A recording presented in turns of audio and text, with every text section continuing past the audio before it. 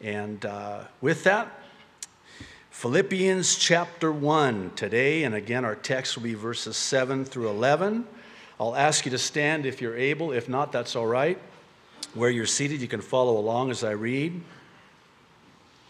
The Apostle Paul is writing by the Holy Spirit and says, verse 7, "It is right for me to feel this way about all of you, since I have you in my heart, and whether I am in chains or defending and confirming the gospel, all of you share in God's grace with me.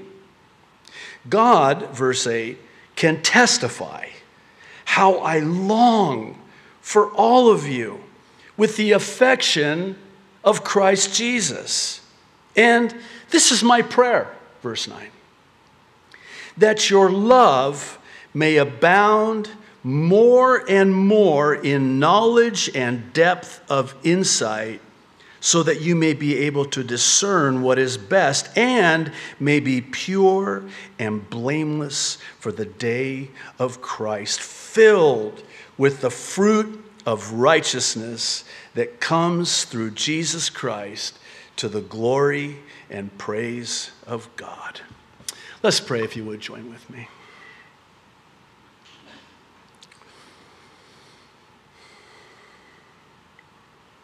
Loving Heavenly Father, we are so thankful to you for your word and this portion that we have before us today here in your word. That's why we're here.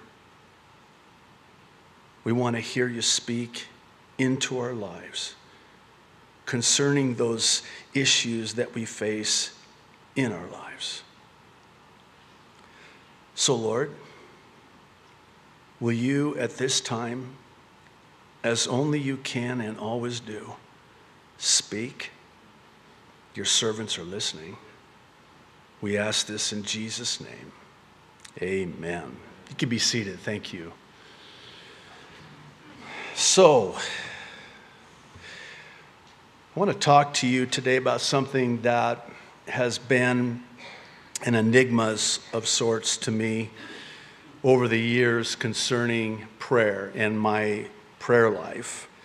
More specifically, when and why it is that sometimes prayers seemingly go unanswered. And in order to do that, I need to approach the text by making some observations as it relates to what, and perhaps more importantly, why the Apostle Paul prays what he prays for the Philippians. I'm sure you've heard the saying, prayer changes things. And certainly that's true. But prayer is so much more than that. Prayer not only changes things, prayer changes us. And prayer not only changes us, prayer changes how we see and even how we treat other people. That's what I want to talk about today. It's abundantly clear here with Paul in our text, such that he cared so deeply about the Philippians because he prayed continually for the Philippians. It just comes leaping out of the text. I mean, did you notice the emotion with which Paul writes to them? I mean, he says, God is my witness. I mean, God himself can testify how my heart longs for you. God knows my heart. God sees the heart. Man only sees the outward appearance. And God knows my heart for you. You almost get the impression that he's pining for them. He aches for them. He certainly loves them. And that's because of his prayer for them. Now, why do I point this out? Because this is exactly what happens when we pray. It changes how we feel towards those for whom we pray. Stay with me on this. And notice with me, verse 7, where Paul expresses these strong emotions, these strong feelings. And he says that he longs for them in his heart in spite of the fact that he's in chains. I mean, he thinks about them all the time. His heart is there with them. His heart longs for them. Now, I have to be honest and say that if I'm chained, imprisoned in Rome, as Paul was, I'm probably not thinking about you. I'm sorry. I'm not really longing. I'm being honest and transparent. Come on, we're in church. We have to be honest, right? I'm not longing for you in my heart. I'm longing to be released from prison. But not Paul. I was thinking this morning, in fact, I looked at it before I came today, wherein, I want to say it's 1 Thessalonians, I might be wrong, I'm pretty sure it's chapter 1, where Paul basically says that he cares for and it's actually in the context of when he was imprisoned in Philippi, to which this letter is written to the church in Philippi. And he says basically this, he says, I care for you like a mother who is caring for a nursing infant. Oh my goodness. I mean, guys, when your wives nursed your children, is there not, there's nothing that compares with the beauty of that moment. And Paul is saying that that is how he feels about the church. That convicts me. Because when I ask myself the question, especially as a pastor, of how could Paul love this church so much? He loved them so much. That much. He says in verse 8 that, again, God can testify how he longs for all of them with the affection of Jesus Christ. In other words, his affection for them, his fondness for them, his love for them is likened to the love and the affection that Jesus has for us. Oh. Please don't ask me if I love you as a church as much as Paul loved them as a church. I love you.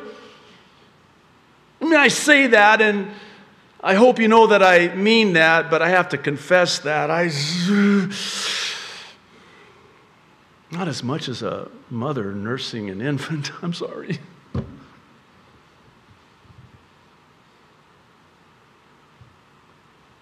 That's love. Well, let's try to answer this question. How could he love them that much? Answer, because he prayed for them that much.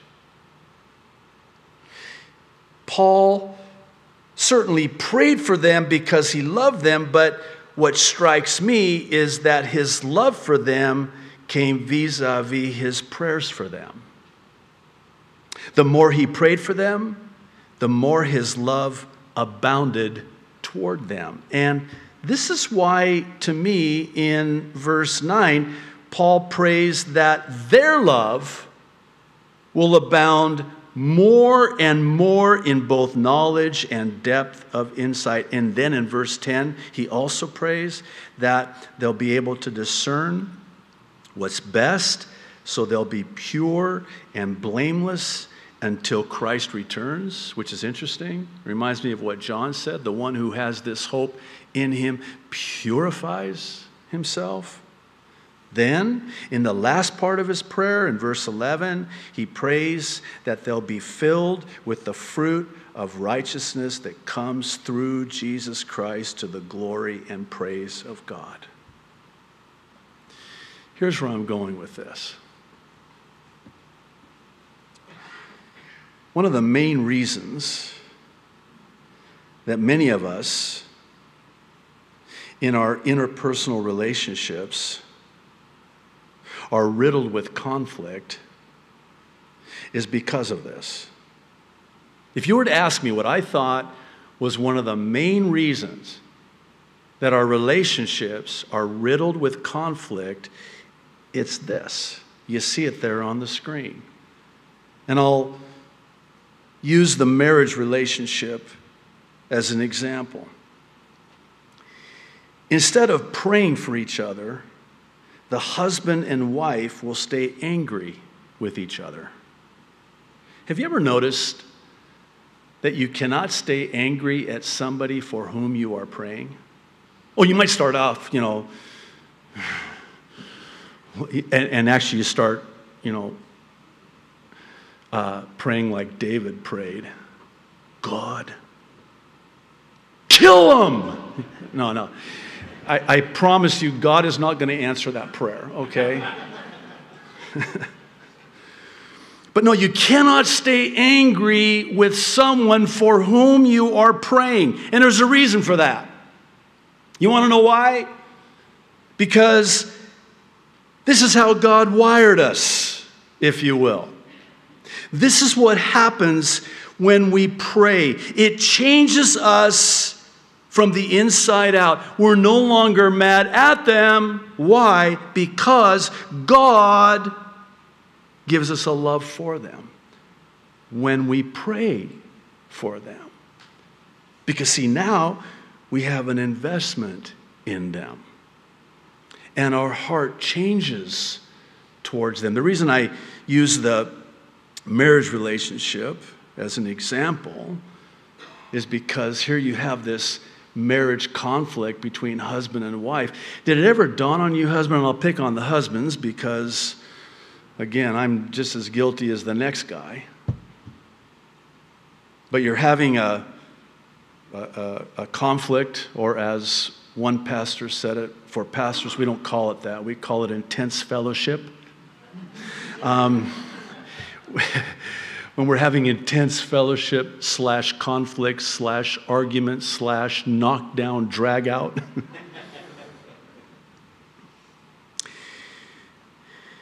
It reminds me, I got to share this. It's too good. It's too funny. And it's been a while since I shared it. So the story goes that this husband was bragging about how he'll never let the sun go down on his anger. That even if he and his wife have to stay up till 2 o'clock in the morning and not go to sleep when they're angry, he says, we will not go to bed angry. And sure enough, my wife will come crawling on her hands and knees to me, and she'll say to me, come out from underneath that bed and fight like a man, you coward. I kind of like that one. But here's what happens. And this is actually something my wife and I did many, many years ago. We made the decision to never discuss weighty issues in the evening when we're tired because there was such a greater propensity for a conflict. That we would always wait until the morning. We had a good night's sleep. We were fresh. God's mercies are new every morning. And we would seek him first, and we would pray, and I'll tell you, it changes the whole complexion. In fact, what usually happens is you wake up the next morning, and you're like, okay, what was that argument about again last night?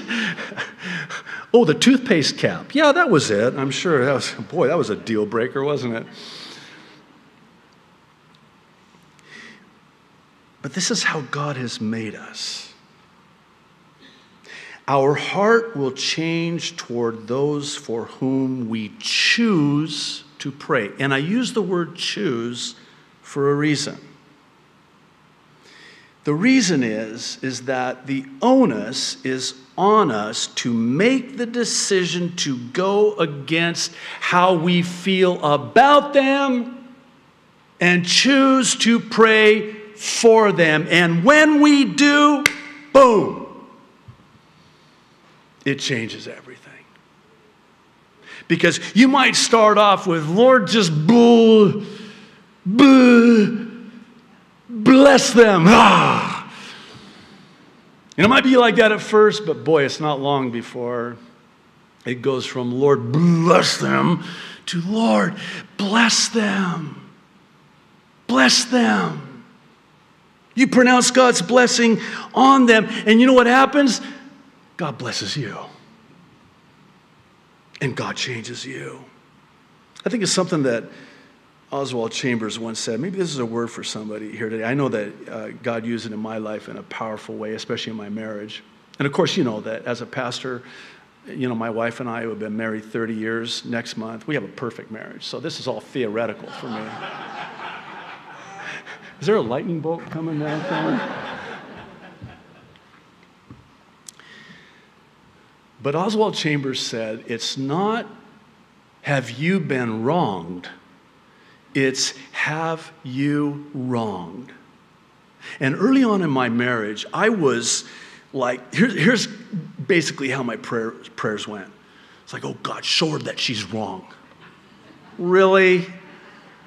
Like God's in heaven going, I knew it. I knew she was wrong. Okay, I'm on it, JD. I'll get right on that. No. It's more like, oh, you want me to show her that she's wrong? Is it still in here? Yeah. So, a couple months ago, I opened up the cabinet, and I don't know where this came from. I need to talk to Pastor Mac about this, but there's a log. And it says, remove from eye before speaking. Matthew 7. Is this yours? It is? It's for us. Oh, it's for me. It's for me. Okay. We'll talk about this later, brother.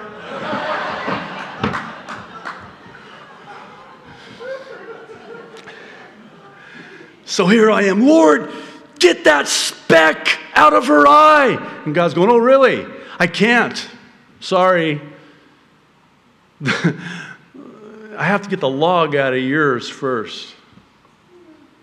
Ouch. I got the scars to prove it too, by the way. Listen to what Matthew 5, Jesus said, verses 43 through 45. I need to move a little faster here, like a lot faster. Let me preface it this way. This is the how behind the what of praying for someone with whom you are angry. This is the key, the secret, if you will. Jesus says, you have heard that it was said, you shall love your neighbor and hate your enemy. But I say to you, love your enemies, bless those who curse you, do good to those who hate you, and, here it is, wait for it, pray for those who spitefully use you and persecute you, that you may be sons of your Father in heaven, for he makes his sun rise on the evil and on the good, and sends rain on the just and on the unjust. For real? Yeah. I'm to pray for my enemies? Yeah. I'm to love my enemies? Yeah. I'm sorry. That's not an easy do. I hate them. Let's be honest. Again, we're in church. I don't want to love them. I'm certainly not going to pray for them. Oh, but here's the thing. If you pray for them, you'll love them. That's how it works. That's how God wired us.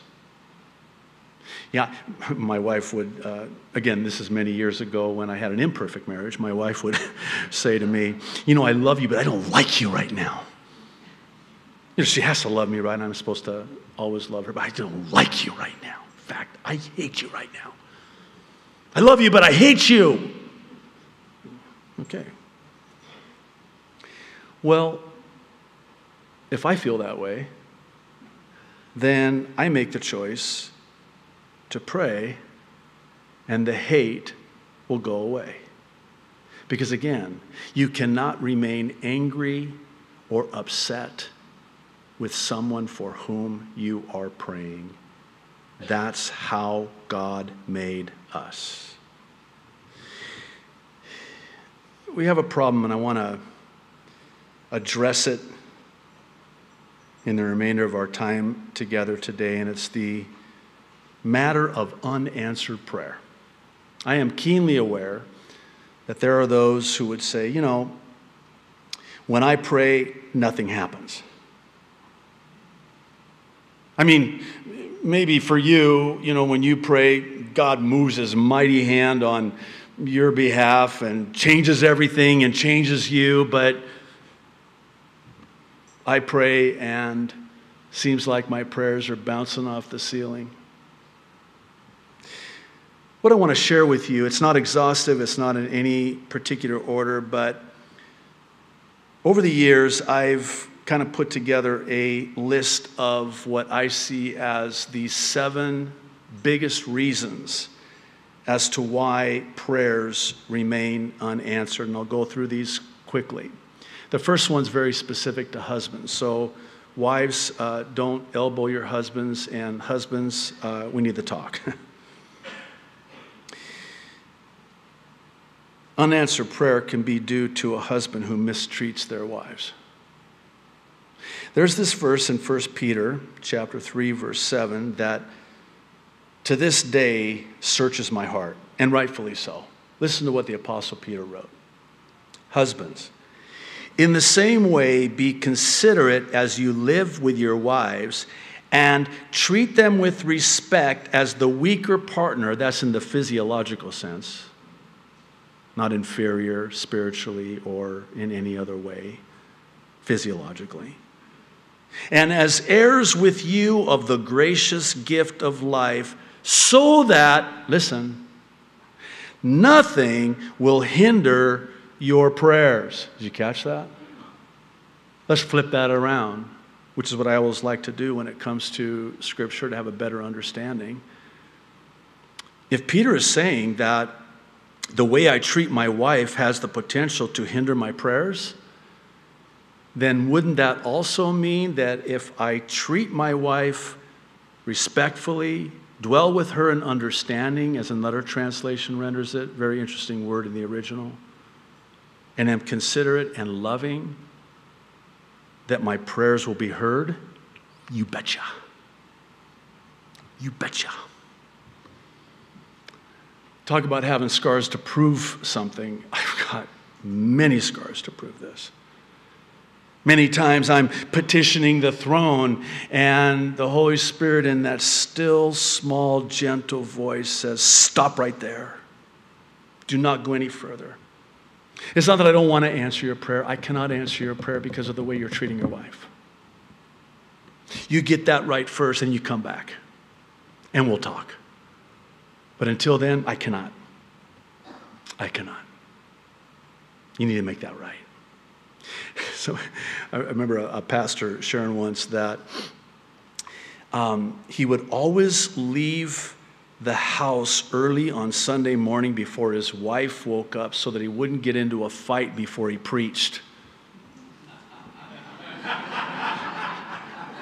Oh, I'm telling you, the enemy's right there. Timing is everything, right? And there's nothing that the enemy would love more than for me to get behind this pulpit, as is my privilege to do, and talk with you like I am today about marriage. And here I just left the house where my wife's going, man, I sure wish that I was married to the same guy that's behind that pulpit every Sunday. Ooh. One time, this is on the mainland, many years ago, again, when I had an imperfect marriage, she said to one of my elders, she said, I want to take this pulpit home. Can you guys load it up in the backyard? And she said it within earshot. She knew I was right there. I'm going, guys, we don't get it, right? I'm like, why do you want to take the pulpit home? Because I want the man that's behind it here at the church, in my home. No wonder my prayers are bouncing off the ceiling, man. Okay, I'm getting way too convicted. Let's move on to the second one. The second reason, and you'll forgive my, you would think is a firm grasp of the obvious, but unanswered prayer can be due to unasked prayer. And this, of course, is what James wrote in chapter 4, second part of verse 2. You do not have because you do not ask God. Have you ever heard someone say, or maybe you've even said it yourself, God already knows what I need. Why do I have to pray? Because it's not like when you pray, you're talking God into something. No, you need to pray because prayer changes you. Prayer changes you. And by the way, dare I say that one of the greatest sins, and I'm going to be strong in saying this, one of the greatest sins in the church today is to complicate prayer.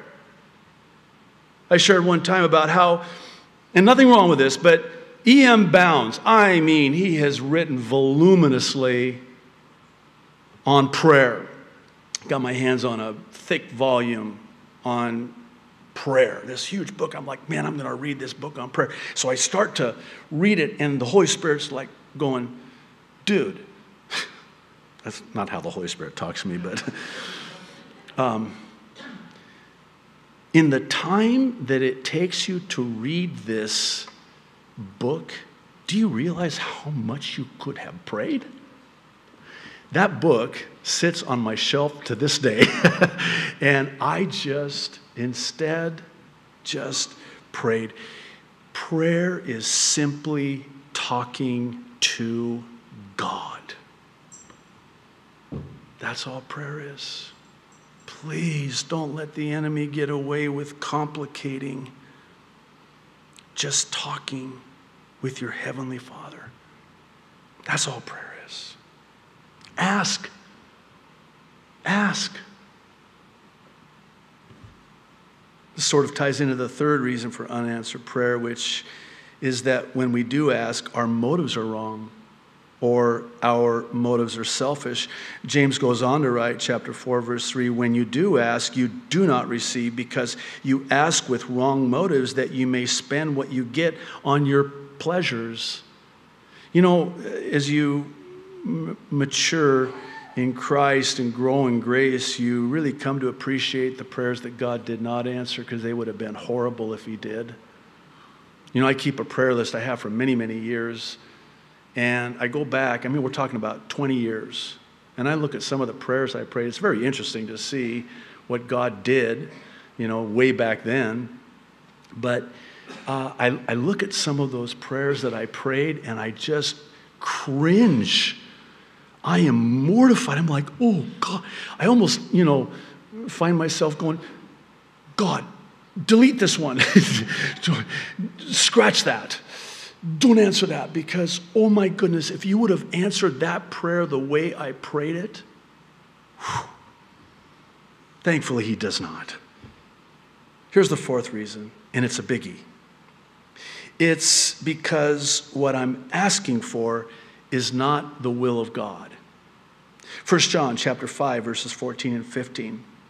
The Apostle John writes, this is the confidence, I like that word, you can be confident, bold in prayer we have in approaching God, that if we ask anything according to His will, He will hear us. And if we know that He hears us, whatever we ask, we know that we have what we asked of Him. Cool. Oh Lord, won't you go? A Mercedes Mercedes-Benz. There's a reason why that Mercedes-Benz is not in your driveway. It's not God's will. No, that's not to say that, you can't have nice things as long as those nice things don't have you, but that's not God's will for your life. That's why you have a Hyundai in your driveway instead. But it's not God's will. And then number 5, it's not God's timing. This is a hard one because in a way you could say that God will always answer your prayers. You just may not like the answer. Because either the answer is going to be yes, no, or wait. I got to tell you, I can usually handle a no, but boy, when God says wait, I hate to wait. And so do you, so don't look at me all spiritual. Isaiah chapter 30, verse 18. Interesting. Listen to this. Therefore, the Lord will wait that he may be gracious to you.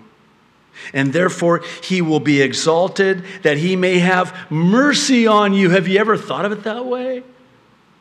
That God delaying is not God denying, it's rather God being merciful and gracious to you in delaying. Sometimes our prayer is too small, too low. God saying, really? You want me to give you that now? I want to give you this if you'll wait. Way more better. It's been said that if the timing is wrong, God says slow. If I'm wrong, God says grow.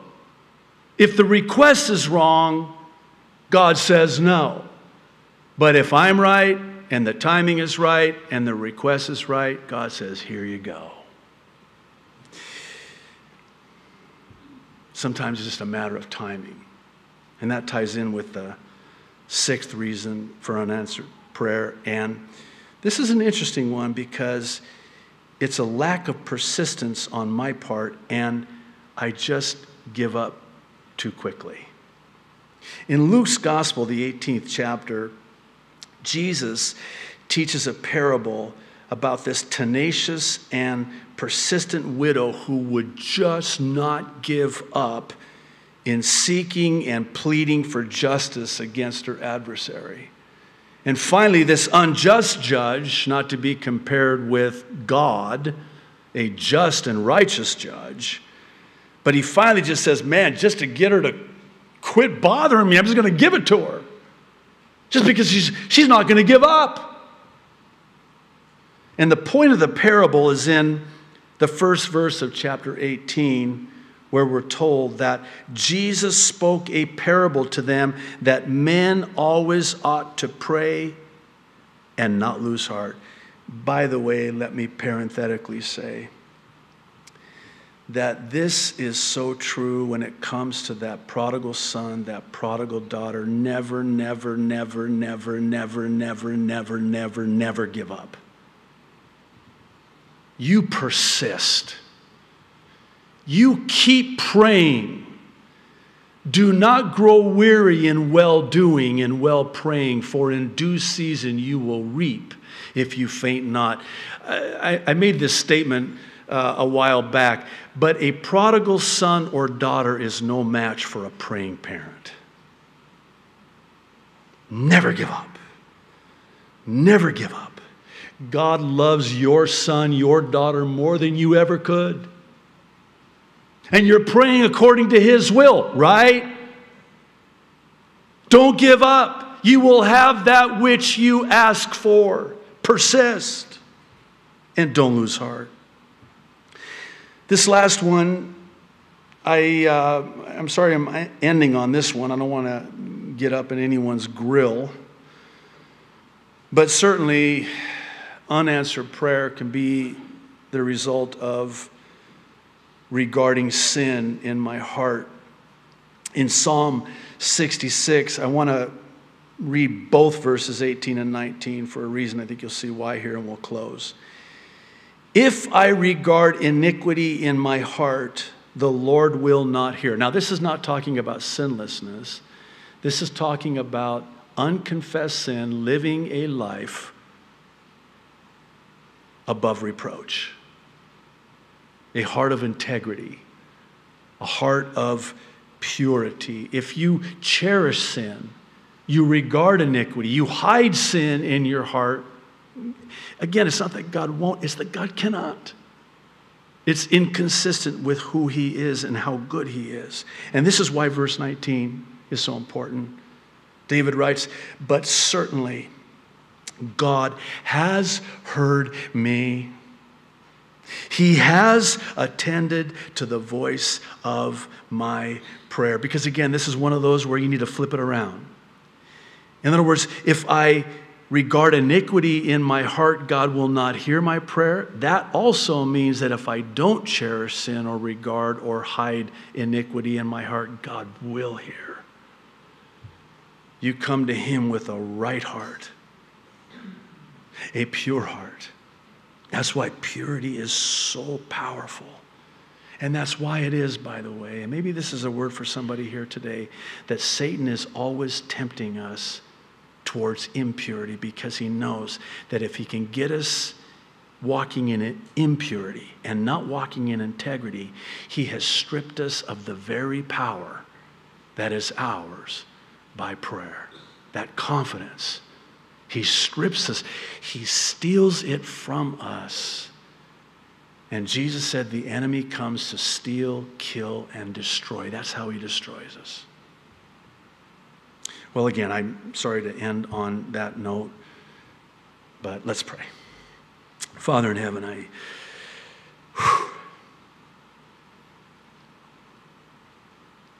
I thank you that the Holy Spirit can take everything that we've looked at and seen here today in your word and everything we've heard, and now begin that process of applying it to our lives, and certainly our prayer lives. Lord, will you do that for us? We're asking you for that. In Jesus' name, amen.